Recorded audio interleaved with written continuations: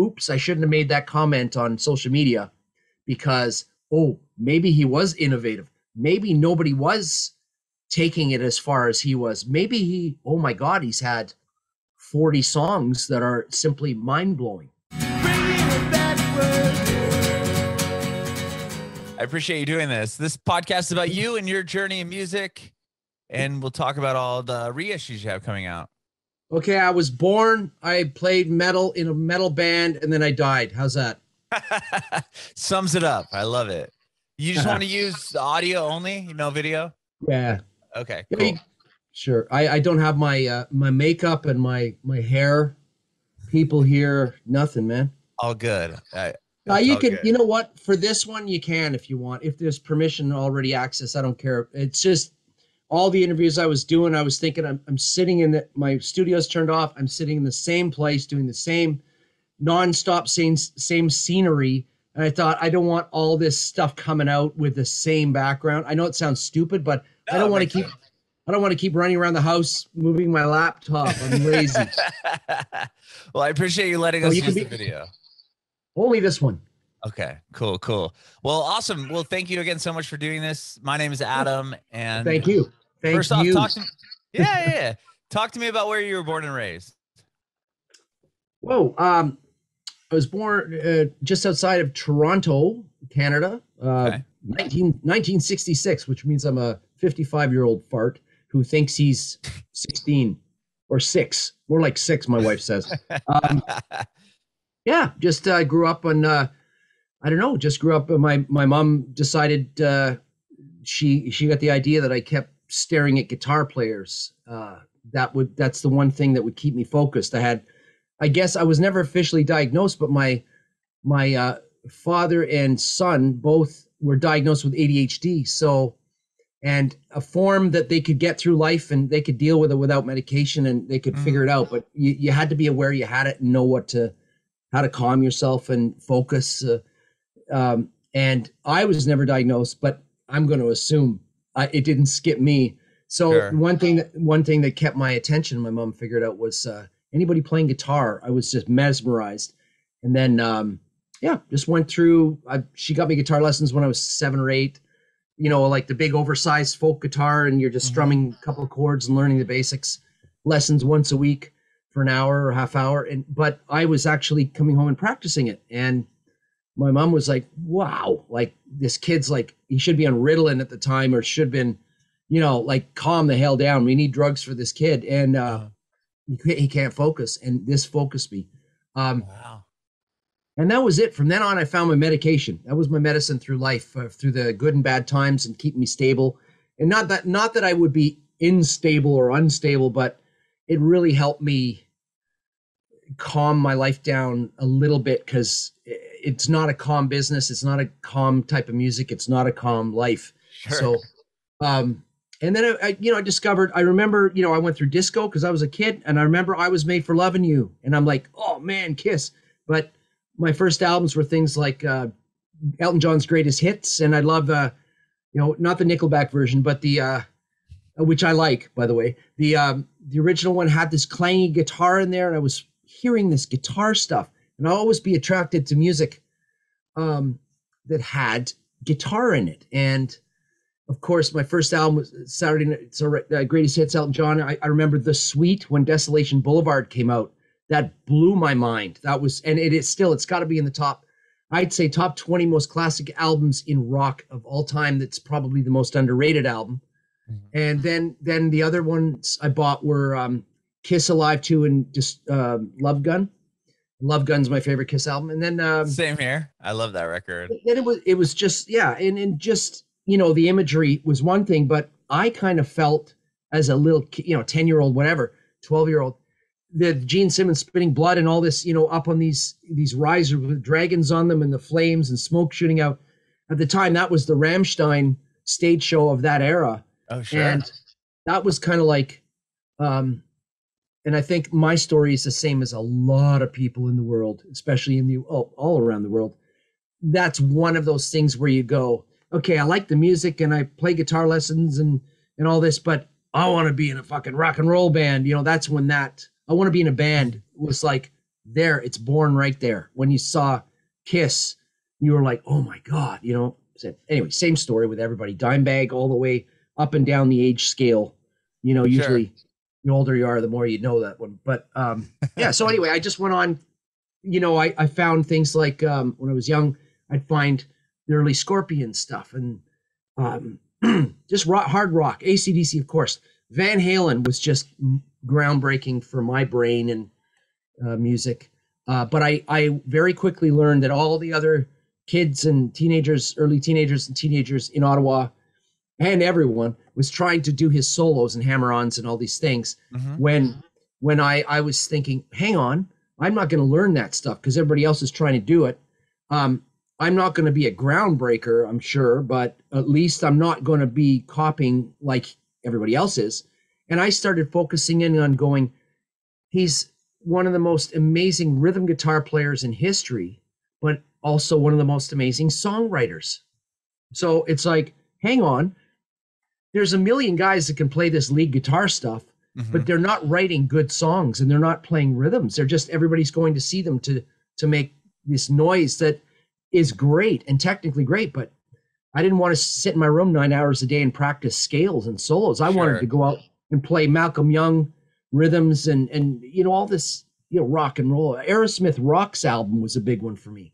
I heard these two guitar players, Whitford and Perry, and they're playing different parts. And I'm like, isn't that like my friend's band, the band my friends like, that are in that dope smoking crowd, the Rolling Stones, where two guitar players play different music. And that went on to influence Aerosmith's two guitarists and went on next to Guns N' Roses, where you had Izzy Stradlin and Slash playing different parts in a song. In contrast to Metallica, AC/DC, Exodus, where you've got two players on each side playing almost identical and perfectly.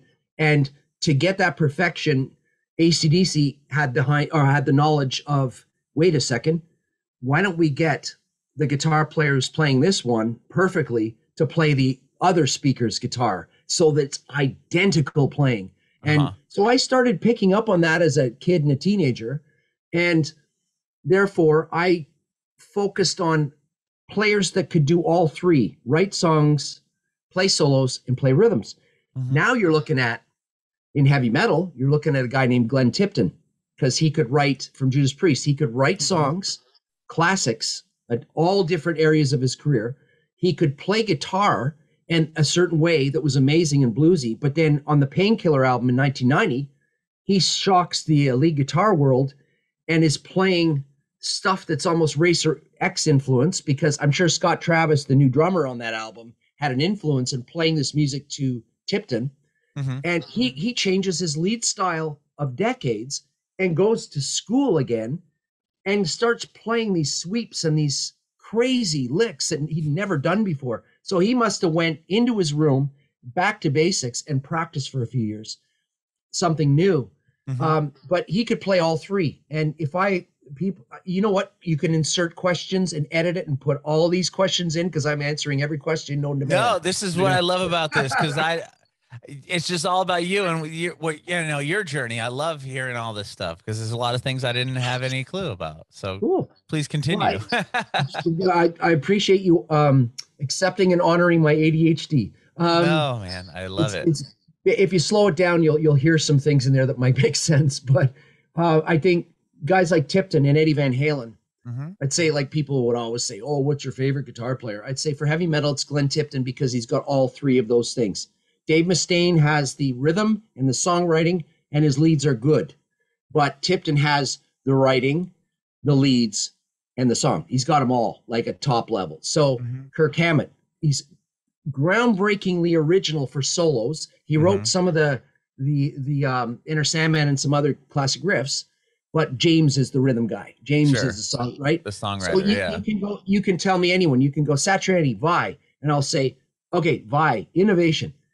Super great soloist, super great rhythm player.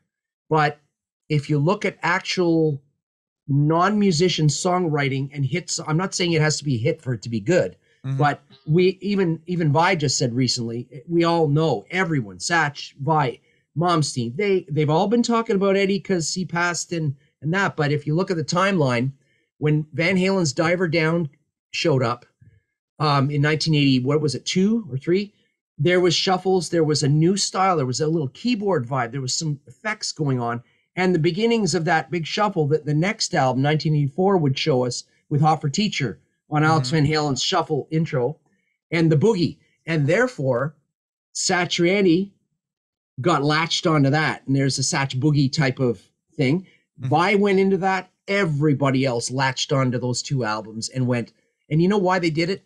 Likely part of it was because that was what was in, and it would help get a deal or a better deal or get more audience possibly, because Van Halen were the biggest band in the world at that time. But literally were North America.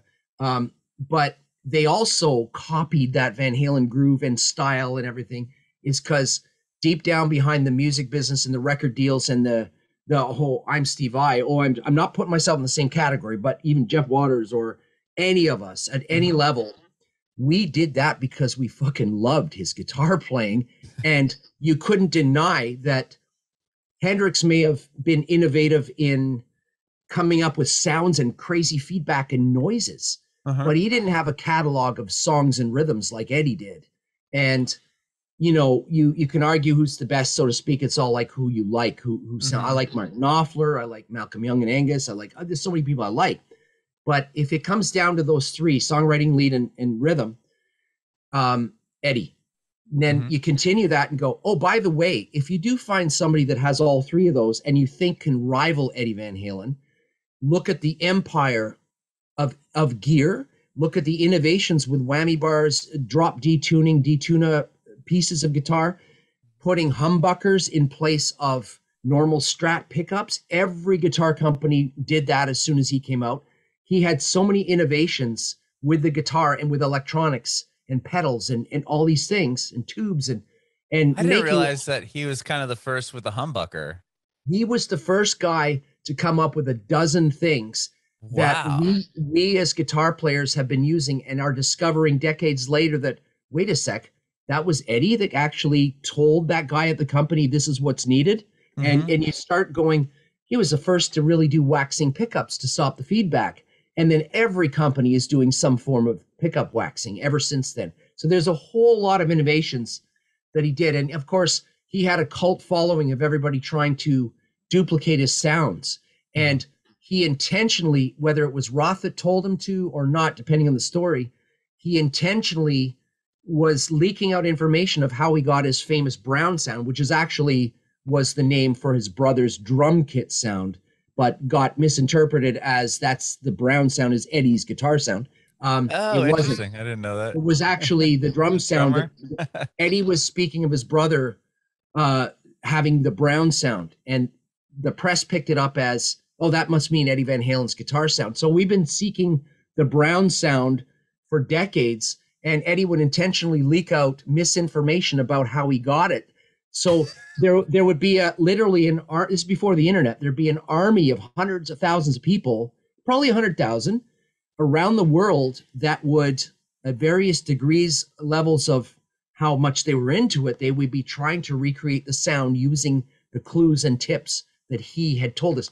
There's people back before the internet and now to this day analyzing little shitty blurry photos of him in the studio in Sunset, whatever, all around the world on stage, zooming in on pedal boards, zooming in on amps, zooming in on microphones.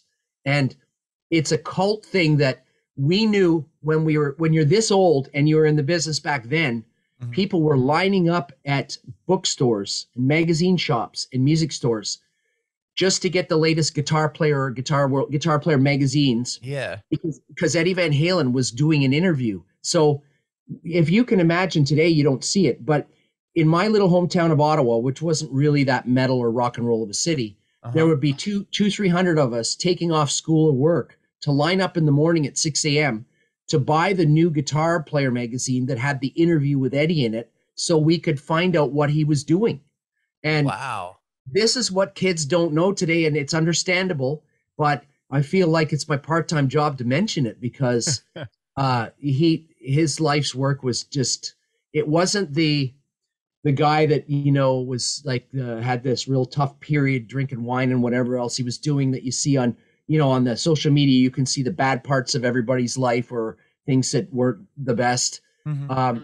What people are slowly figuring out now, the younger generations are slowly figuring out now that, oops, I shouldn't have made that comment on social media because, oh, maybe he was innovative. Maybe nobody was taking it as far as he was. Maybe he, oh my God, he's had 40 songs that are simply mind-blowing. You know? So anyway, so that's my plug for Eddie, but it's not a plug. It's just, he was like my second father in a way because music's my life. And I have my dad who gave me what he gave me. And that's like the best. I had one of the best fathers ever. But then to have the second guy there and watch him go up and down and fall and the different things he did in his life was just like, it feels like a dad. Like I knew the guy. I didn't. Sure. Yeah, definitely. I mean, if you follow someone's career, it's, you can get to know them, like what you think is them, you know, on that level or that basis. Well, I didn't really say this to many people, but I used my Annihilator career, which basically in a nutshell, to anybody who doesn't know us, our first 3 albums were released in our home country, Canada, and the States from 89 to 93. Then we were dropped and told that unless we were, and understandably, at that time, we were literally told, unless you change the name of your band, get some different musicians and sound like Pantera, Sepultura, or Biohazard, we got to let you go, because that's what labels were doing in 1993. They were cleaning house of anything that wasn't selling, anything that had the word heavy metal or metal in their bio, and cleaning house of it, because that's how bad it was. There was no internet to let everybody know, but all the bands got dropped except for the bigger ones. And the funny story, I'm doing the old grandpa or dad thing here, but back in the time when, you know, the 80s and then early 90s, up to about 91, you did have the Painkiller album come out by Priest. You did have Megadeth's Rust in Peace, 1990, those, and Annihilator's biggest record was 1990 as well, called Never Neverland. But the thing is, if you were part of the big bands, you weren't dropped necessarily, but you lost Bruce Dickinson, and then your sales and your touring stuff went down. You lost Rob Halford. You got a new singer, and all of a sudden you've been playing for a decade and a half in Vancouver, playing the big arenas, and all of a sudden in Vancouver you're back to 86th Street Music Hall, which is a club. So I saw the Mighty Priest in a club. So wow. And Slayer was playing the arena circuits at the end of the 80s and early 90s. All of a sudden, Slayer were playing a club called the Commodore Ballroom in Vancouver. And it was a type of place where you sit on the sides of the club on a little riser. They have 15 tables, and your waitress can give you a roast beef sandwich, French fries, and a Coca-Cola. So while Slayer's playing? While Slayer's playing. So it's a classy venue, but we're only talking 1,500 people when it used to be 10,000. So I watched that with my career going alongside. From 93 on, I was gone from my own country and gone from the States. I was done. I got lucky moved out of Canada. Well, moved out of, no, I was in. I was gone from the music scene in North America because nobody wanted to sign us. So 1994, a year later, came by, and my manager had somehow said, "You need to come down to the office in Vancouver and talk." And I was all bummed out for almost, I guess, about 8 months. And I said, "Well, I do have an offer from a company to write some songs and to do some things. And later on, it would be a video game company that we all know made some great video games. And I started writing songs with a guy from Nashville, and I wrote a lot of country and pop hits, ballads in the United States, and some, everything from, like, you remember American Idol and all the Idol shows were like the big. I get these things from the publisher and my writing partner. Hey, the second or third or fourth place winner, you know how they'd send them all on a tour and they'd all do albums. So I get the call to, hey, we need this type of song written, and it'd be like, it's got to be like Elton John meets a real commercial Metallica song, and I'm like, okay, here we go. And so I was doing like theme songs for Entertainment Tonight type shows and in the States. And there was a couple of years where I did it to survive because I guess metal was dead, right? Right. So was it difficult to switch gears and stop, No, you're writing metal to no, it was very non-metal? short. It was very short. And back then you had a choice. You take an instant paycheck for your work, your music, for let's say a TV show wanted to use my song. You sometimes had an option where you get a percentage of when it kept every time it gets played. So if it was on a big show, you would get that forever. You get little bits coming in for the rest of your life, or the paycheck. And my writer partner, who was very famous, he wrote like a lot of Shania Twain's first record, and before Mutt Lange and Janet Jackson, Paula Abdul, whole bunch of cool, varied country stuff and everything. And he wrote lyrics, I wrote the music. And he said, Jeff, don't go for the royalty shit because you got to maintain it. You get statements, you get all this stuff. Go for the paycheck. And I'm like, what do you mean? He goes, well, we write a song, we offer it to John Bon Jovi's solo album, and if they want it, they're going to pay you for that song. And there's your, and it's gone. And I was like, okay, let's do that. And it worked. But before I could actually get really into it and start making a career of it, my manager said, I don't know why you're bummed out. Japan and Europe and England have been sending offers to sign you guys for the last 6 months. You just haven't been answering my calls and coming in to the shop. Because I just thought it was over.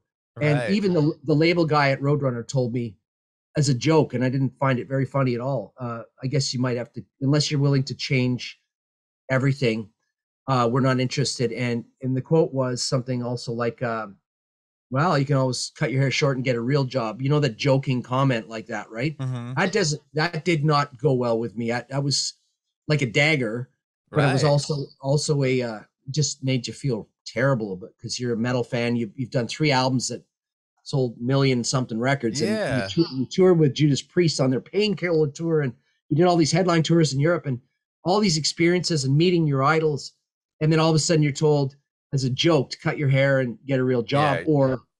So that was a big blow. But then a year later, I did a record called King of the Kill, signed to a European, a British and a Japanese company, signed a publishing deal for Europe, publishing deal for Japan, which I didn't know what it was, but I was to learn. So 4 deals in 2 territories. And I'd made more money in that than the first 3 records that were my big ones times 5. So it was kind of like, so basically I bought a house, built a recording studio. And this is in the dead time when all the bands were getting dropped. I was like, okay, maybe I got something in Europe and Japan, and maybe I should focus my energy there. So I essentially couldn't get back into the States and Canada, but they welcomed me, and we went over and had all the big tours and albums, and it was like number 2 in Japan. Bon Jovi was first place. I remember all that stuff in 95. And I was buying cars. I got a place down south in the Caribbean. I had a house. I had 2-3 cars, something. I was blowing all my money. I'll tell you that right now. And it was gone. Like it went within 3 years, but I had a house. I had a studio. Now I could record my own music and not have to pay people. I learned about engineering. I learned about all this stuff. And I said, I'm just going to go where people want my band. And I stayed in Europe and stayed in Japan, bit of South America. And when I finally said, okay, metal seems to be coming back in the United States, my time was 2007. I tried to get in, and it was a blow. It was a blow to the ego and a reality check, because just because you do okay in other places and you've had a bit of a good career and you're living not the high life, but you're living a good life. And then you think you're going to waltz into a territory like Canada, or especially the United States, and say, okay, here I am again. Here's my demo of my new record. It was a reality check, because it was like, wait, you missed the boat. Your music is totally dated. You're not an innovator like Pantera. You're not doing the Children of Bodom, Trivium, Lamb of God. You're not doing that Pantera-y or Screamo-y or new metal-y stuff. You are an old 80s fart playing the same kind of Maiden-y, Priest-y, AC/DC-y with a bit of Metallica and Slayer in there. You're doing melodic heavy metal with some thrash in it. That's not what the people want to hear. So when I went back in to get it, it was gone. It was not offered. And I was like, oh, shit. So what do? I go back and focus my efforts overseas. And in hindsight, for sure, I was right to be denied. The music I was doing was probably not the right thing, but I should have worked harder to get into those territories. But I wasn't, because I was in nice tour buses with a lot of crew and good tours. And you're sitting here literally figuring out how much merchandise money you'll profit from at the end of the tour to pay a mortgage or to do stuff with your band, which is good. That's making a living. That's my music. I'm fucking working it. But right. I should have reinvested into losing money to go back into a couple of luxury vans and done the real work that the other bands were doing that I refused to do. So I get what I pay for. If I don't want to do the hard work, you're not going to get it. So a lot of people go, well, you must not like your home country of Canada or the US, you hate us or something. And I'm like, no, I think Canada is probably one of the best countries in the world to live in. And United States is literally like 50 plus countries all in one. And I'm in the United States as a tourist every year, going to Vegas, LA, New York, but not just the hot spots. I'm going everywhere, traveling, Kentucky, driving, getting a tent and going camping. I'm like, it's like, I love the country, but musically I couldn't get back in. So right. And if you couldn't do what you love there, then why would you stay? And I mean, or be I there? could have made more of an effort, but at that point I was in my 30s. I said, you know what, just stick to where you're at for your job that's doing well, and you're doing honest music that you love doing. You're not, tapping in on image, tapping in on a sound or something that's current to get in, and you're not hiring different producers to change your vocal styles and music to try to sell records like a lot of bands were doing, and some were successful. It was just a point of, hey man, this is what you do. Just make it simple and go where you're wanted, and just be honest and good about it. And it worked. And nobody heard of us really in North America, finally, except the old school people. And then finally the internet came out, and I thought, oh, they'll discover us then. Nope. And then later, so many were discovered. And then it got to the point where people were looking for something different in metal. And we got lucky because, hey, this band, what? These guys have had 17 studio records. Yeah. And we heard they did a song, Alice in Hell, back in the 80s. That's all we knew about. And then leading to this new record I'm doing, all that career overseas, doing all this stuff with all these studio records, they were not available. So when we went to this COVID disaster, sure, I took stock of a few things, because I got COVID, my wife got it, and kids got it. And I got it really bad because I'm older. I was an ex-smoker. I don't drink alcohol for 3 decades, but I still am not an exerciser. I didn't drink a lot of water.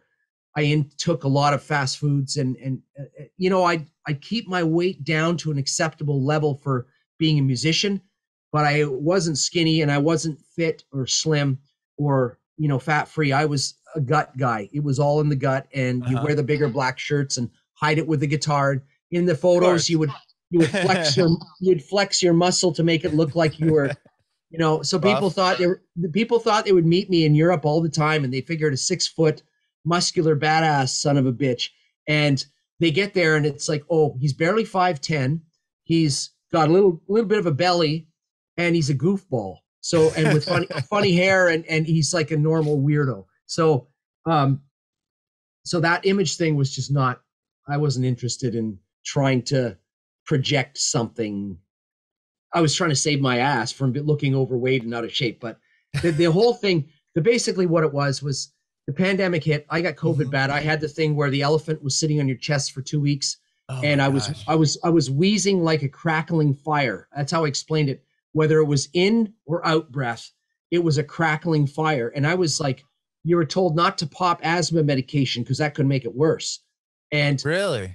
And then afterwards, my oxygen level got tested, and they said, dude, you should probably be in the hospital. And the hospital didn't say dude, but you should probably have the airway put down. If your oxygen level gets any lower, you need to be in the hospital. And my wife watched me all day and night, and in another room, and make sure I was okay. I isolated because I was scared. We were all terrified over here, right? Like everywhere. And I recovered partially in about 2 weeks. I woke up and the elephant was gone. So it was like, okay, he's not sitting on my chest anymore.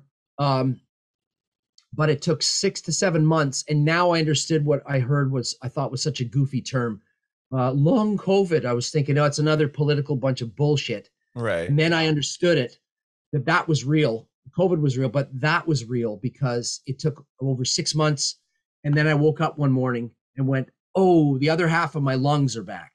So wow. I went through 6.5 months of, oh shit, did I just damage my lungs? And is my career and maybe even life done here? Right. And I was back. Then I had toe surgery, an infection. Then I had, no, get ready. This is fucking awesome. Excuse my F language. I didn't mean to say that. Passionate. I'm impulsive. I said a bad word.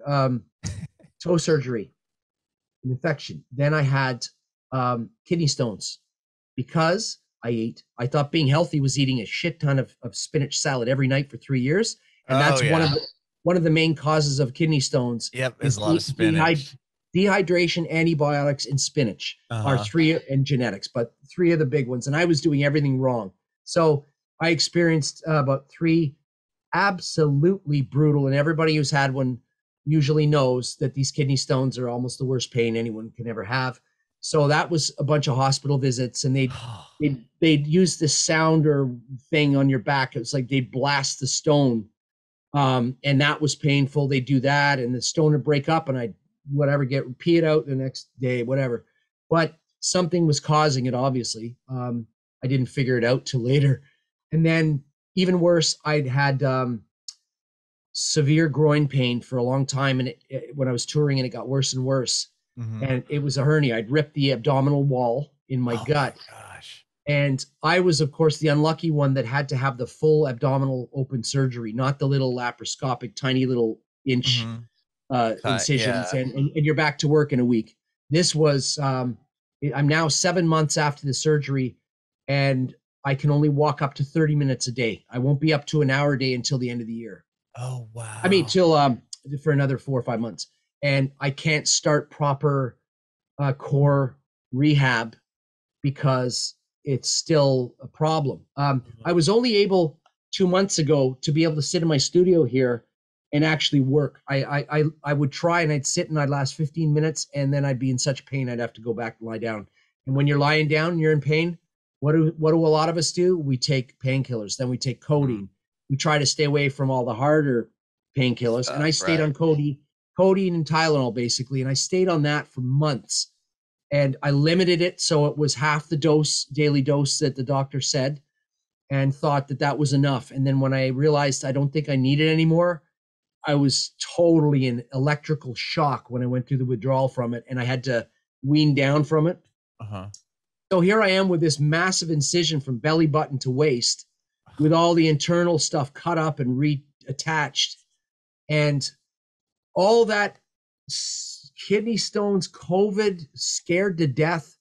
The media and a lot of the leaders in the media obviously took advantage of that and really scared us, and didn't tell us all the facts and data and all that. But, it was and is real.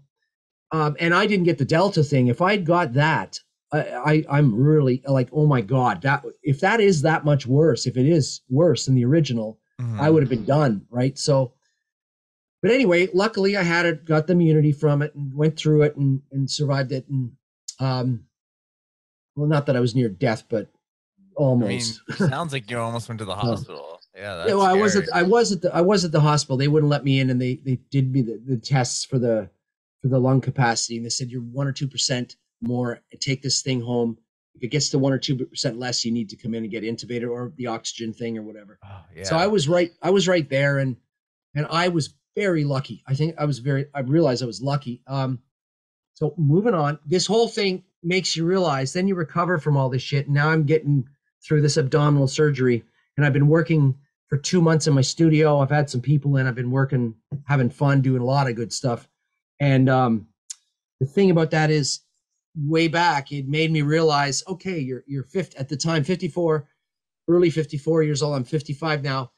What if you died tomorrow? My first thought was, okay, I got my family in order. Everybody's happy. Everybody will be okay. They know I love them.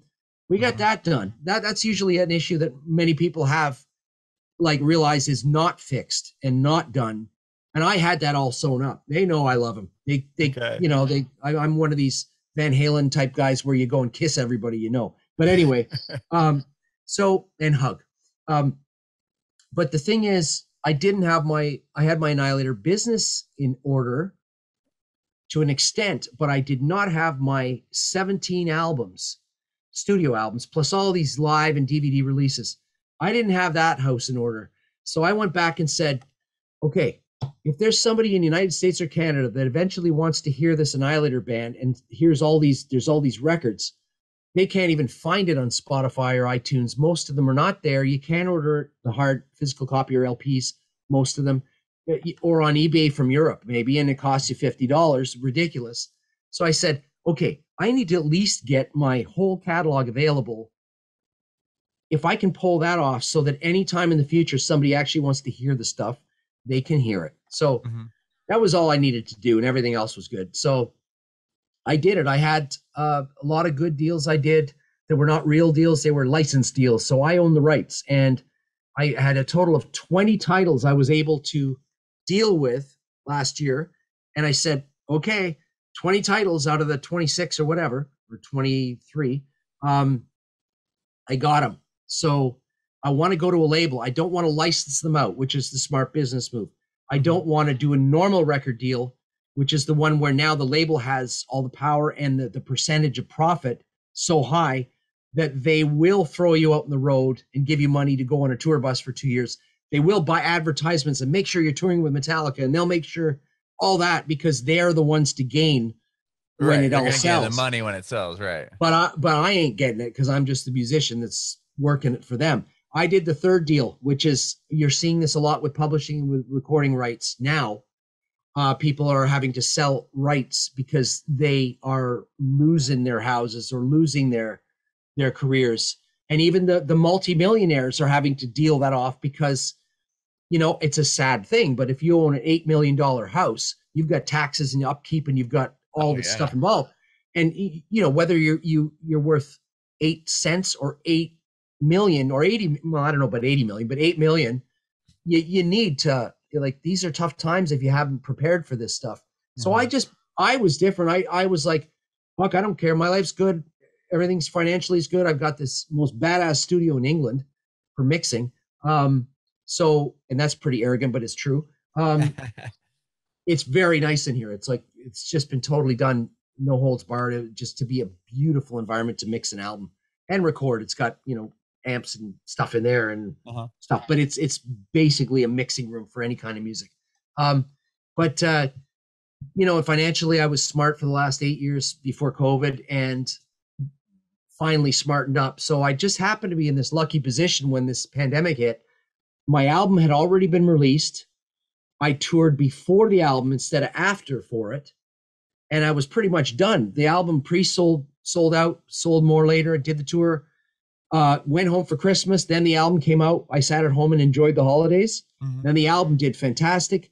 And then the pandemic hit. So I was fine that way when my friends in the business from everywhere were actually not fine. They were losing their minds, their relationships, drug, alcohol was taken over. That was their only way they could make a living and pay the rent, the mortgage, bills, was to tour. I was the opposite. I was like, hey, I'm good. Do you need any help? So I was trying to help out a few of my friends. And you know them, like people in well-known bands, believe it or not, they don't have the money that we think they do, a lot of them. Some do, like, of course, Metallica. Right. Right. But, you know, you'd think Slayer would be so well off, so rich. And so, well, maybe a few guys are doing fucking amazing and they deserve it. But there are a few guys connected to the band that, right, you know, making, or not what you money. Think. They're still making money and they're still going to live a nice life, but they still have to work to maintain that lifestyle, right? And it's not a ridiculous lifestyle. It's just we've all had to tighten our belts and all that fun stuff that mom and dad told me. So the thing though is I wasn't cocky about it, but I literally, when it hit, I realized, well, at least I'm okay on these areas. And then I got COVID. Then I had the hernia surgery, then the kidney stones, then the toe operations. And then, oh my God, my catalog's a fucking mess. So I did that catalog deal. Of course, the best way to make a record company promote whatever it is you're doing or giving them is if they financially put in a lot of money, they need to do the work to make that money back. Otherwise, they're really stupid business people. So my goal was to try to find a label that would give me the maximum amount of money and was doing very well, but also could take a catalog of old stuff and know what to do with it and make it available. So that was the deal. Give me a bank wire for this much money, and you legally promise that you'll make it available on all platforms now around the world and future platforms, and you can have the whole damn thing. And that's what I did. And I was able to say pandemic life back to when I was born. Everything I've ever done is now dealt out. I don't have to worry about companies around the world sending statements and lying about statements and lying about sales and all this shit and depressing me every 6 months. It's more like, hey, I got paid for my work, move on to the future. And that's really, once that was sold off, now I could deal with the present, which is get my health in order, have my studio flourishing, so to speak, with music coming out of it, even if it's not mine, and get back to what do I want to do. And what I want to do is I want to do a reunion sort of anniversary tour, 30, 31, 33-year anniversary tour of my first 3 albums, and get the original singers on those 3 albums to come back. Oh, awesome. The first guy passed away, Randy Rampage, on our album Alice in Hell, passed away 2018. So a friend of mine who was always a singer I wished was in Annihilator, called Stu Block. He was in Iced Earth. He's in a band called Into Eternity now again. He has always been the guy I wanted to play with my band, but Iced Earth guy, John Schaefer, got him before I could get him. And so now I got him. And it was like, would you do the tour as Randy Rampage would do? So the Alice in Hell album. And he goes, I'll do you one up. I know the 2 other singers are iffy because you don't know if 20, 30 years later that these old school guys are even in physical condition to do a tour. Right. So he said, I'll learn the other 2 albums. So if one of them just, for health reasons or whatever, just can't make it, I'll cover for the guy. So wow. Bonus. So where we're at with this catalog that I should be talking about, in a nutshell, to take that catalog and get rid of it, so to speak, and know it's in good hands and get on with the future. They interrupted the future for a second and said, listen, it's not new stuff. It's an old catalog. We know what it is. Can you help us to try to do something to at least announce that we have the catalog coming up in the next year and a half? Like they're going to increment or slowly release the titles with bonus tracks, vinyls, all this cool extra stuff that everybody tries to do. But how can you kick it off? Is there anything we can do? And I said, what if I picked, there was one album that I've always wanted to redo part of the tracks, because the 3 main guys, myself, Mike Mangini, who's the drummer in Dream Theater, and Steve Vai, Extreme, Annihilator for a few albums, and Dave Padden, my 12-year run singer, the 3 of us were in the perfect storm of being distracted with other things going on, that we did not spend the right amount of time or no creativity on the tracking process, on playing the drums, singing. The feel wasn't there with the singing. Yet those guys had done brilliant albums and performances with me on other ones, but not that one. And I fucked up the mix. I fucked up the engineering side, the scheduling. I goofed my end up too. So I thought, I'll redo that one, because it's not like redoing a classic album that you're going to get in trouble for. I'll redo that record, and maybe we can just make it a quick album where it's just like a pandemic style studio release where we, what if I get Dave Lombardo and Stu Block to do their parts, redo the parts, but give them 3 takes of every song. So no studio tricks, no fixing with auto-tune and all this stuff, no getting it perfect, not like a real badass Andy Sneap Exodus album. I want this to be like, hey, let's see what you guys got. Let's do it. I mean, these are legends, right? Like talent-wise. And Dave is a legend for other reasons, obviously. But they were shocked because they wanted to know, okay, what do you want us to do? And I was on a conference like this with them. And I said, nothing. Do 3 takes of each. Do whatever the hell you want. And he left the conversation thinking he'd do what he wanted. And Dave goes, Jeff, listen, what do you mean? Do what we want. And I go, well, just do what you want. What about, like, what do you want me to do in all these parts? Do you want me to follow Mike Mangini? Do you want me to make up some new things? Do you want me to send you demos? I could try different things. I said, no, Dave, you're Dave Lombardo, for Christ's sakes. Do whatever you want to do. Exactly. And then I realized that Stu and Dave, in their careers, must have had a producer and or a band leader, like a guitar player, like a Kerry King or whatever, or Hanneman, saying, Dave, play that. It's better. Do this. Why don't you play that? This is our riff. Play to this. Our producer would have definitely said, do that or try this. You saw it with Metallica, with Bob Rock. Even the biggest band in the world in metal was told yes and no by the producer. So I realized John Schaefer from Iced Earth probably told Stu what he wanted. And that's part of the gig. So I didn't realize I was paying these guys good money, paying them on time when I said I would, and they had 100% free reign to do anything they wanted. So I think I shocked them both, and they're like scratching their heads. And at the end of the recording, they both said, hey, Jeff, hey, next time you want to do an Annihilator record or some recording, hey, maybe I can be involved.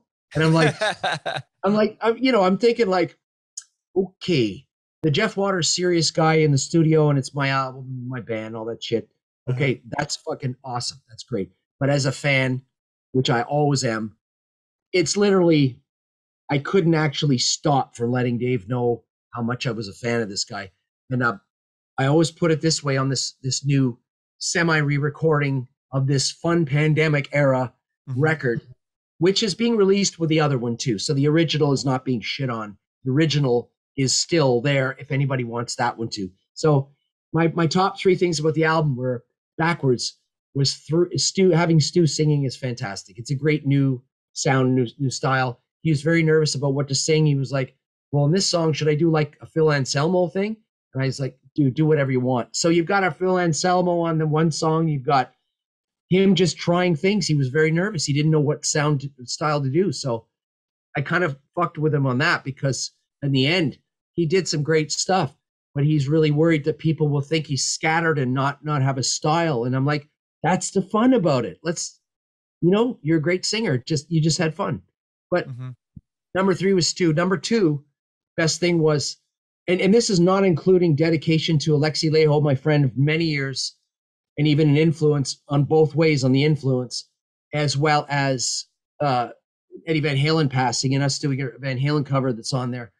Besides that, and besides having 12 very incredible, talented, and well-known guests, blah, blah, blah, right? Besides all that cool shit, you've got Stu Block on, and then you've got, number two, the Rain and Blood ride cymbal that Dave Lombardo used on Rain and Blood album. Oh, wow. Pulled it out of the closet and said, I have a surprise for you. And he knew I was a fan. So he held up the cymbal and said, this is the actual cymbal that I did Rain and Blood with. So that's number two best thing about it. Number one is the Dave Lombardo is the drummer. So wow. So he used the Rain and Blood cymbal on the record, on the re-recordings. And as a fan, that's the most coolest thing ever. And as a musician, studio guy, that's another incredible reason, right? That is so amazing. That is so amazing. Phew. So okay, I'll let you get a question in. I love that. That was so cool. So Metal is the one that you are re-releasing first. Are you going to go back and do the other records too? The first three? Is that what you said? No. That's what I wouldn't do. Oh, you wouldn't do? No, I wouldn't redo. As tempting as it is, I think some bands go back to the roots because they weren't happy with the original production, which is clear with a lot of bands. Some of my favorite albums, the sounds were terrible, but that's what it was. It was like amazing, and redoing it, you're never going to recapture it. But right. I understand, for money, or because they need money, or because it was just an artistic thing. They hated the sound. Then redo it. You have the means, go for it. But I was like, oh yeah, I could redo those albums and make them sound better. And then I actually heard a few of those redone things and said, oh shit, I'm going to get killed if I do that. There's no way. It's just a target. You're a target, because for me, it was like, just let that be in the past and whatever. But if you're going to redo anything, pick an album that, especially in North America, people don't know. And it's got the honest gimmick of having, I say gimmick because people take that word as like a dishonest thing. The sort of attention getting, the sort of cool thing about it is having, I won't even name them all, the 12 musicians on there, plus Dave and Stu, are ridiculous. They're like from Lips from Anvil all the way to Willie from Lamb of God to, Trivium to, you know what I'm saying? Like just cool musicians and in their own things. And there's a mutual thing in all of those. There's influence both ways or one way, or friendships in all of those guests. So that is like, there's just too many cool things about it. And for it to sort of go under the radar, because me and Dave Padden and Mike Mangini just had the perfect storm of, that wasn't our best album together. I had to redo this, and what a perfect way to end that catalog thing for me was to introduce it like this. Yeah, what a great way to do it. And to get those people on the album as well. I mean, that must have been a huge moment for you. Yeah, and another thing too, if you look up the names of the guests on the Metal 2 or Metal 1 record, an interesting point, Stu and Dave Lombardo were paid to do it, because that's how it works. And it's also pandemic. Everybody, if you got money, you pay these people well, if you have it, because I'm not saying those specific people, but fuck sakes, everybody's hurting right now. So if anybody out there is in a good position, whether it's you own a shop or a music company that is now a thriving company because home recording equipment 2 years ago, year and a half ago, just took off through the roof, and you own a company that was worth 20 million, and now because of the pandemic it's worth 150 million, and that's an actual example. I'm not some saint, but I would say, hey man, give back. What the hell's going on? Give back. Go and help pet rescue places where people can't afford to feed the damn pets because they got a new puppy before the pandemic, and bang, this poor little thing's like beaten, or it's out on the street or left on a hilltop or something. That's not a joke. That's serious shit that's happening everywhere. Donate or help with that. Go help, victims of domestic assault, because those have doubled, tripled, whatever. Oh yeah. Alcohol, drug rehabs, starving people. Just, I mean, fuck, anybody who's doing good in the world right now should be helping someone else. If you want to just be I'm not a religious guy, but if there was such thing as a heaven, you're going to go to it if you do something nice for people that need something. And I've tried to do that after I got off all my crazy medical issues. I haven't turned to Jesus or none of that stuff. But what I've done is I was trying to be a better person for the last bunch of years, but I need to help puppies out. And I gave a console to a local, a recording console.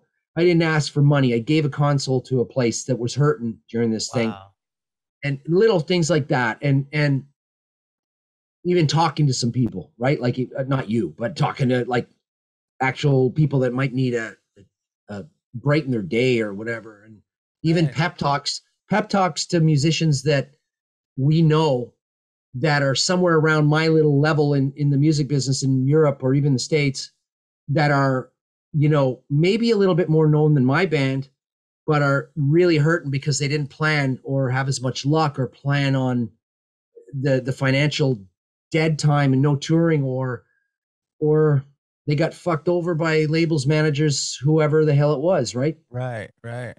So I think anybody, for example, if you have again, I go back to that example. There's so many, and I'm so into the recording studio business for so long. I've had 4 or 5 studios in Canada and over here now, in Durham, UK. And I watch at the beginning of the pandemic, I was like talking to some of these companies thinking, yeah, are you guys okay if you had to lay off all these people and all that? And some of them were going, well, we laid off some people, but we're selling about 15 to 25 times more product because of the home recording that's happening now, because everybody's stuck at their apartment or in their homes, and they're making a killing off this. Imagine the people that remember the shortage of web cameras and software and and things, you know, the software company, Zoom, whatever, they've just went through the roof for the last few years. But all the microphones, the USB mics, the Focusrite thing you got sitting there. Yeah. All the Scarletts are like, it got her. You know what? I've got one again. I'm showing off because I deserve this one, because it's true. I have one of the most badass studios. Okay. I have the same unit. I have the same unit in my computer room. I'm using that to run my headphone monitors. Oh, really? Yeah. In the most badass studio, Jeff says. But those guys right there, do you know how many they would have sold and how much profit? Their only issues have been, we can't make them fast enough from all the different countries to get it to our new orders. So that's crazy. So all those people, and that's just that sector of the world. Imagine mask makers, anything to do with audio, anything to do with internet audio software, all this kind of stuff.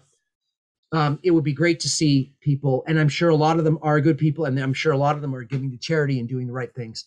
Mm-hmm. They kind of are in a way by even having the product available in a way. But I got to say, just a personal thing that I'm never political or talk about this stuff in interviews or in my life with Annihilator, because even before the internet, I was aware that if I started taking a stance on something or stepping what I thought was out of my bounds, a lot of people say, if you've got any influence at all, use it for good.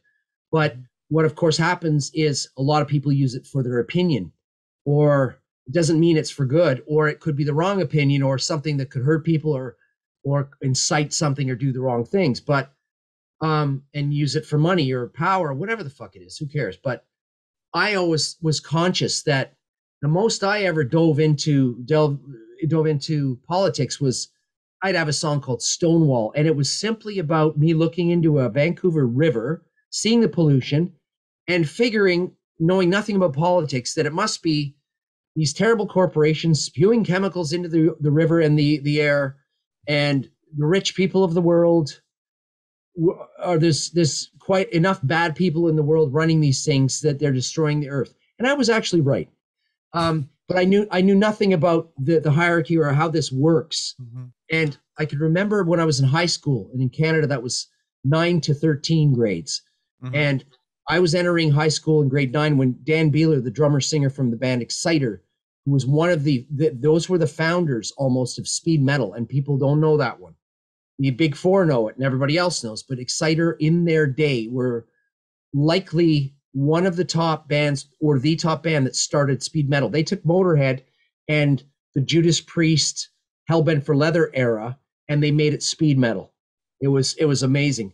But anyway, that time I went into high school and he was leaving, and in Ottawa, Canada, and there was these two punk rock guys that had pink and blue hair, mm-hmm. mohawks.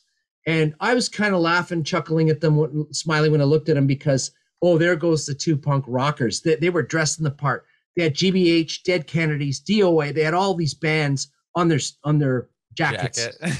and they were walking the talk. They were looking like the deal. But we were, as metalheads, we had the studded jackets, and we had we had that, and the long hair. But they were talking political. They were talking about all these things that their favorite bands were talking about, politics, and how there's these people that run the world that have all this power. And clearly to get there, you probably needed money too. And then you have the people that just have the money and the corporation boss. Then you have the governments and the investors, and then you have the people, the locals, and then local government. Then you have the people and all this stuff. And they had all these, what I thought were like, conspiracy theories in the 70s of how this works. And I just cruised through ignorantly about politics and about the way the world works and the way it really works. And I skimmed through to I was at least 53 years old. I'm 55 now, but it took me to 53 years old to realize and watch this pandemic go down, and watch the leader of this country in England. I can't say anything about it. It's just mind blowing. And to watch my former residency country, my citizenship is Canadian, and that's my home, right? But I live in England. To watch what's going on with the way that leadership is going, and to watch the division from Republicans to Democrats in the States, and Antifa, Black Lives Matter, and all the stuff going on that's trying to divide us, because that's how things get done in the upper echelons. and you've got all this hate and division and this against this and that. And to sit back during COVID and go through a few surgeries, recoveries, worry about your own health and life, and to sit back completely drug, alcohol free, except codeine. I was hooked on that fucking thing for about 6 months, but off. But essentially, I've been clean since 21 years ago. And wow, that's awesome. It was great, but I was also eating terrible shit that was making me extremely unhealthy inside. Just chemicals and junk and pizza and takeout all the time and pure sugar stuff. And I was killing myself. But anyway, and that led to a lot of the health problems I had last year. Wow. And it probably led to how well and badly I fought off the COVID thing too. Of course, I was not in good immune shape. And but moving on, if you go back to what those kids were saying in high school, 16, 15-year-olds, that they were learning from some of those pop punk, not at that time, pop punk, the commercial punk bands, you know, like the Exploited, GBA, the Dead Kennedys. They were like, we look back and they were milking the image and this, just like the metal guys were doing, but they were fucking right. A lot of those kids, they had it down. 16, 15-year-old punk rock kids in high school that the other kids laughed at and I smiled at. They were the ones that knew how this world was actually run. And they had it right from the beginning, from their punk rock bands that they listened to. The powerful that run it, the people that have all the money, the corporations, the governments, local and down to the people. And the one thing I got from this whole thing, it's not about anti-vax and vax or about Democrats, Republican, or about left and right in Canada or the clown here in England, the clown show here in England. One of the greatest countries. Look, I'm a Canadian. So people around the world go, oh, maple syrup, ha ha, moose, ha ha, igloos, ha ha ha, fucking polar bears, ha ha, Bob and Doug McKenzie, you know, you've got all the stereotypes. Sure. Believe me, the United States has stereotypes too. Yeah, I'm sure. When you guys are even got it worse because you've literally got more than 50 countries within one country. You guys have this badass thing that's hard to manage federally and hard to manage as a one country, like one federal thing, but you've got all the different rules and, you know, states wide. But the beauty is that I can, and I did this for like 25 years. I would tour the rest of the world, but vacation in Canada and the United States. So I would literally go camping in Kentucky, or I'd fly to Vegas and gamble, or I'd go to Seattle to see shows, or I'd go down to Florida, hang out with Chris Jericho at his house for a few weeks, go see wrestling matches, or I'd go, you know, New York, Chris Caffrey, Trans-Siberian Orchestra, Savatage, just hang out. The States is one of my most visited places is my most visited place. But it's like driving through a country. You go to another state and you can be in another country. You keep going. So, so it's like I watched the leaders. Okay, you see the divisive stuff and you see all this dividing, and you sit back and you go, when you're sober and clean and you don't take sides, and you just sort of use your at least well-traveled brain, not educated in the sense of schooling or in politics, and just educated in people and life and travel, and common sense has to come in there if you clean up and you got decades of, you know, finally learning what finances are and future, and I'm in trouble if I don't get my shit together, and, you know, oh, by the way, you are going to die someday, so you might as well think about what you're doing now. You know, once you hopefully grow out of that earlier phase of being young and you know, everything's fucking awesome and you'll never die. You hope that you have this awakening where it doesn't have to be religious. It doesn't have to be anything like that. It can just be like, I want to clean up. I want to be a better person, and do something that's kind of cool. And I can say that with some of my music for what it did for some people. I wrote songs about alcoholism, depression, and things I went through.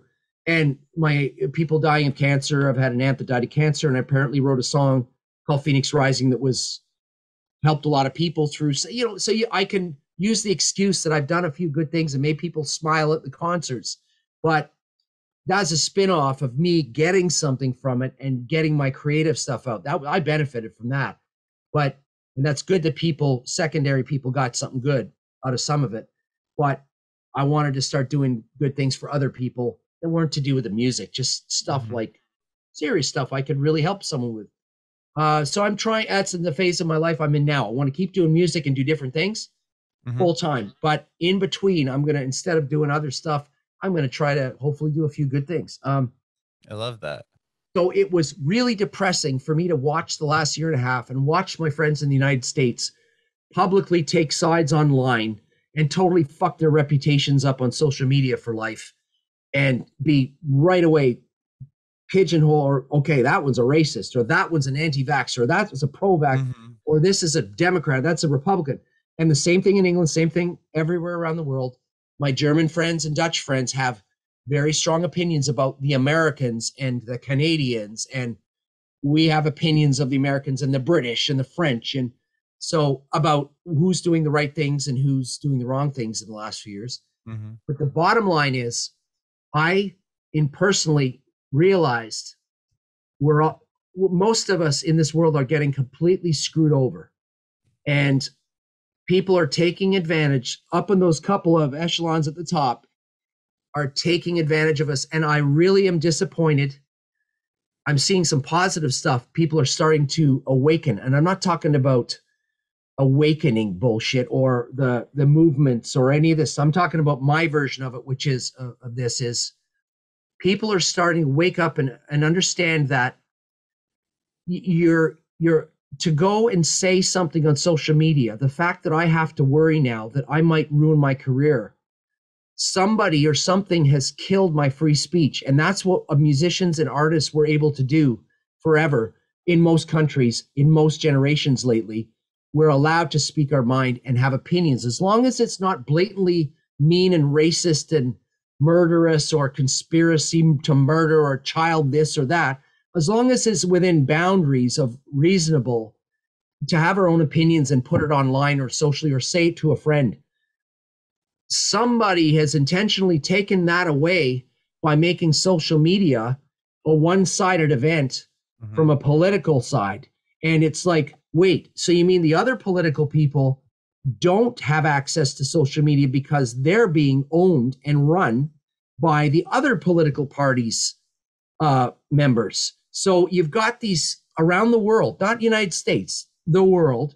You've got the countries that are literally having leaders that I was hoping would be honest and proper to the people, because this is a fucking human problem. This virus thing, we didn't know if this thing was going to get worse and kill them all or get out there.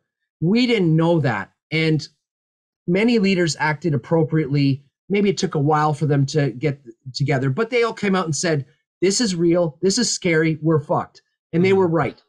But then you had the leaders, a lot of them, continued this on when they didn't need to, and media was getting controlled and told what to say and what not to say. So we had the BBC in England and the CBC in Canada. We're known as basically the most neutral that you're going to get out of the news media in the world. They were the two that were like, well, they're the most two-sided, both sides, three sides. They're not being run. They're not being run by the government or what to say or by corporations that own them and all that shit. They were the ones we could go to in the world for the neutrality there, the real, and I call that news. I think most people understand that's news. News was originally meant to be the different sides of the story, the different political parties, and include the third party and the fourth party. Get them all in there. Could include all races and both sides to race issues, both sides to everything, and within boundaries, but include it all. And I watched in the pandemic while my favorite neutral Canadian news organization went one way, and while the British press, two of them, Sky News went not as far as BBC, but BBC, that was the trusted one, it turned into a CNN. So it was like, wait a second, that's not news. So there should be a bot. Here's my new president of the world, Jeff Waters. I institute a multi-racial country panel of 12 people. And these 12 people are going to have a history of being honest, good people, that have a fucking awesome record. And if they've done something wrong, have they went and tried to fix it and not repent? What's the word? Make up for? Yeah. And there's so many people in the world like this. Find the 12 that know their shit, and they have to be reasonable people. They don't have to be big, powerful people. In fact, forget that. 12 common sense people who, whether you're any color, will sit there and use common sense, almost like a jury. But make sure that you poll that jury and make sure you've got 12 honest people, and let them make decisions on what is a news organization. Are they allowed to call themselves news, or should they call themselves something else, so that you know what you're getting, where their affiliation is, whether they're being influenced, and only allow these 12 people certify only news organizations that can be broadcast on TV and to the world that can have the name news associated with them. It's got to be neutral. It's got to be neutral. And then if somebody's a crook amongst the 12, you fire their ass out and you give them a fine and you publicly shame them. You know what I mean? Yeah. You don't have to. They'll be shamed anyway. Right. But do that. Forget this Western world, G7. Forget all this shit. Forget the World Health Organization. Forget Republican, Democrat. Oh, Canada's such a nice country. Shit. We're all fucked. We're all getting screwed over with, hey, we're all fucked if we can't just get on a plane and go visit our family. Uh-huh. We're all fucked if we have any of these crazy post-traumatic stress feelings about going to hug a relative or a dying this or that, or we're not able to go in for treatments for something because we're not tested quick. And I mean, we're not, I'm sorry, we can't let you in. You're dying of a heart attack, but you haven't been tested yet. We got to test you first. Right. And we can't treat your heart attack till we get the quick thing swab done. Back. Right. Yeah. So, I mean, whatever. I don't know if that's a good example, but my point is, I was so disappointed by how ignorant I was and how expectations I had of all of these well-known politicians and leaders of the world that owe it to the public they were elected or whatever to be. And even the dictators, for Christ's sakes, at least take this subject seriously. It's a humanity issue. Forget the politics. Tell the people upstairs to fuck off and run your country so that we're healthy and mentally healthy again and things can get back to some form of normal, and support the people. And when your speeches come in, make everybody feel like there's hope and that everything's going to be all right. Mm-hmm. And then your people will be behind you. It won't be political, and you'll be doing the right thing, and you'll go to heaven if there is a heaven and hell, right? So, which I'm not religious in any way, but you know what I'm saying. Mm-hmm. So I was so disappointed at how these leaders I thought would do the right thing aren't, and I didn't realize how I was totally ignorant to how that political thing really works in most countries. Mm-hmm. And I should not have had hope that these people would have done the right things. And the right things were usually right after the pandemic started, and we knew it was a bad thing. The games started, the giving, your neighbor down the street or your lover's brother the contracts for the new mask company that guy's company didn't make masks, but now he's got 300 million to make masks. And, like all the contracts and all the, telling us that, oh boy, you have to do this and that. And then you see secret video of it coming out here in England. Well, at the time we were being told lockdown and you can't do this, you can't do that, the Prime Minister of England was having a fucking party. And the video, the stuff came out. Nobody wore masks. They were in enclosed places, drinking together. Mm-hmm. You know what I'm saying, right? Yeah, and it's like, as I say, not as I do.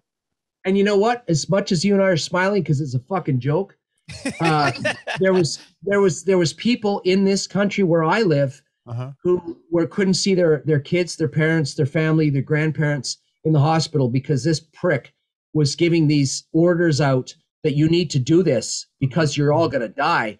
And then he's having a fucking party in the number 10 Downing Street, whatever the headquarters are called. And this is all over the news for the last week. And there's been calls for him to get the fuck out now.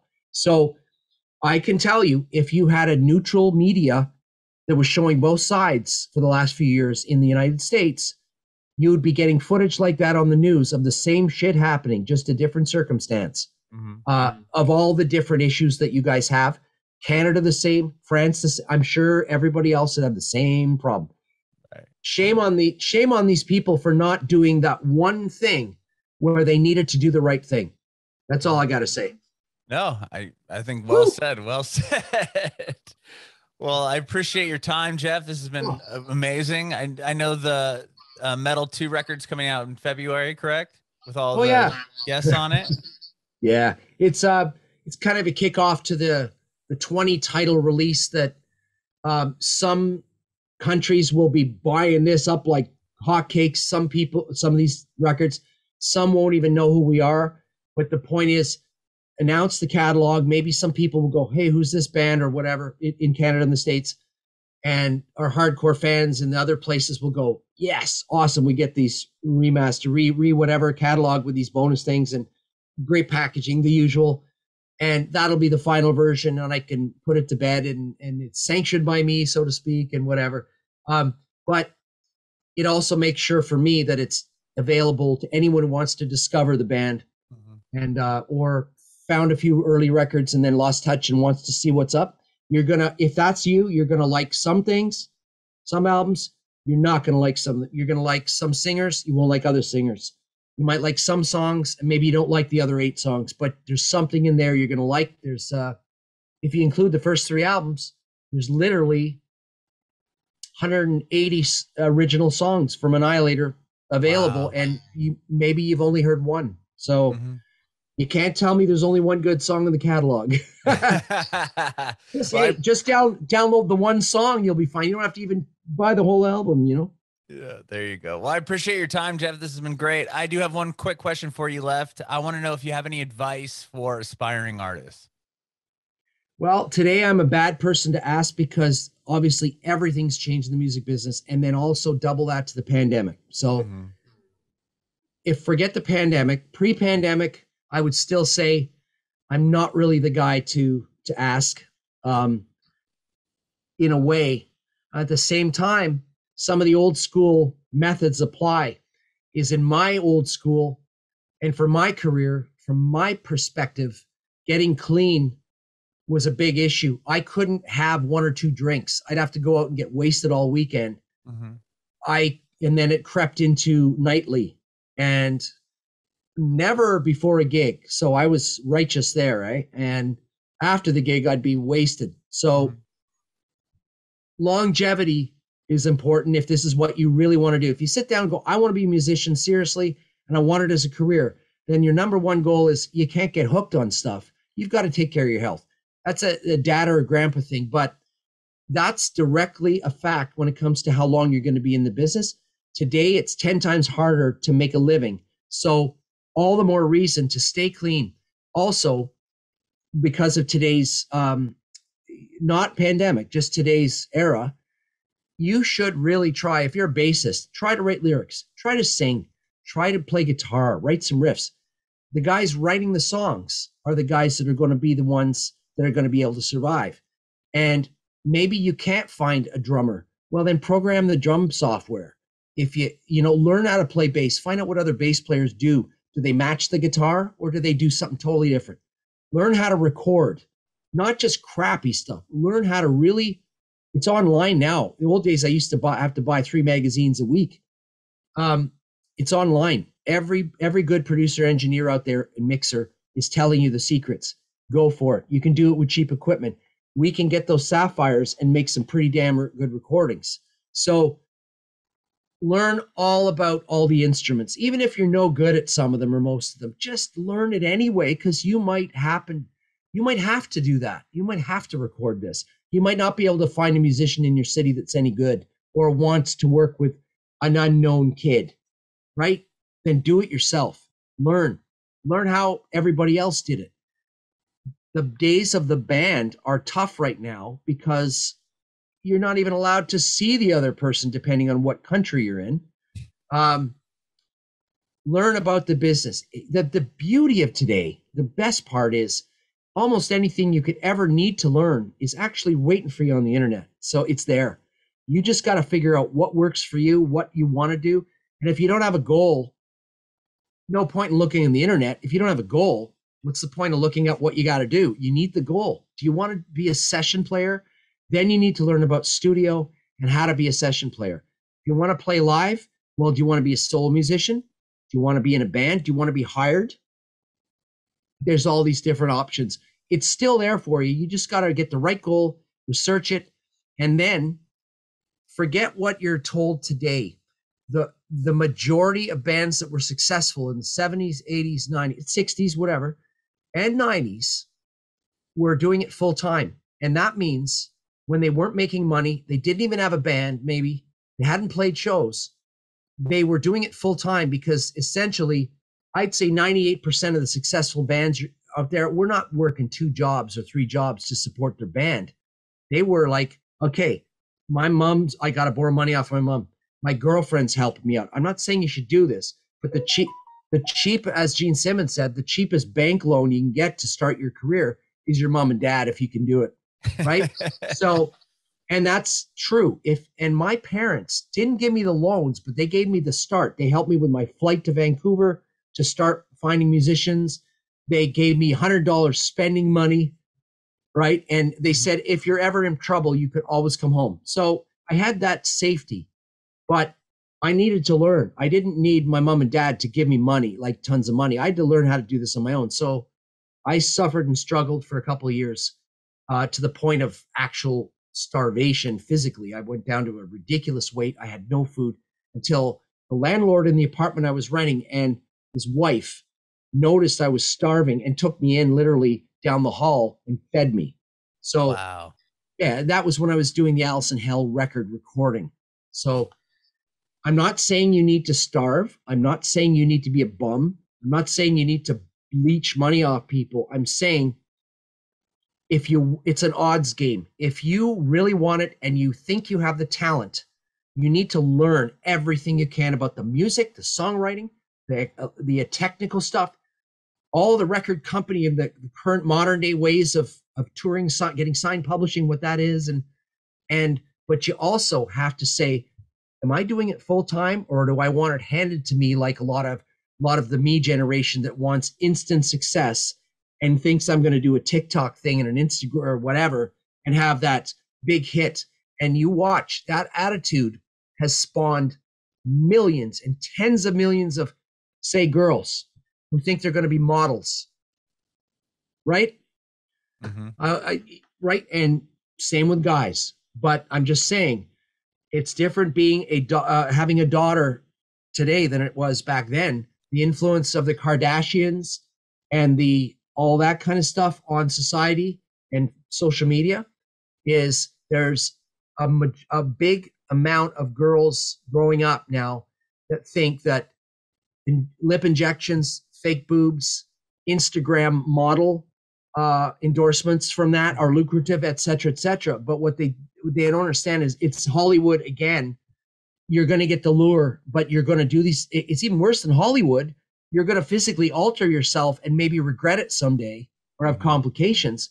But the percentage of Instagram models making money versus the amount trying is insane. And you end up being 26-year-old girl, intelligent girl who's had good looks, who may have done something to their looks they might regret, but they have no education and they're let down, and then they go to the dark side if they have to, right? Mm-hmm. So I don't even know what I'm talking about. All I have to say is the musician thing.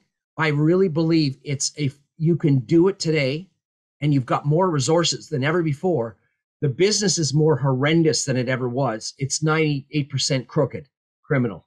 So know that from the onset. You might find some honest people, and if you can gravitate to the honest people, but you won't know they're honest until they fucked you over, or else they've made you money and done good things for you, and maybe they're honest. Maybe they're actually doing what they say they're going to do, right? But the luck of the draw and researching who you're going to work with is important. Stay healthy and learn everything you can about it. But mainly is Don't fool yourself. If you want that quick Instagram success, you might get it, but your odds are, it's like a lottery ticket. Forget it. You might as well actually work your ass off and feel good about what you're doing.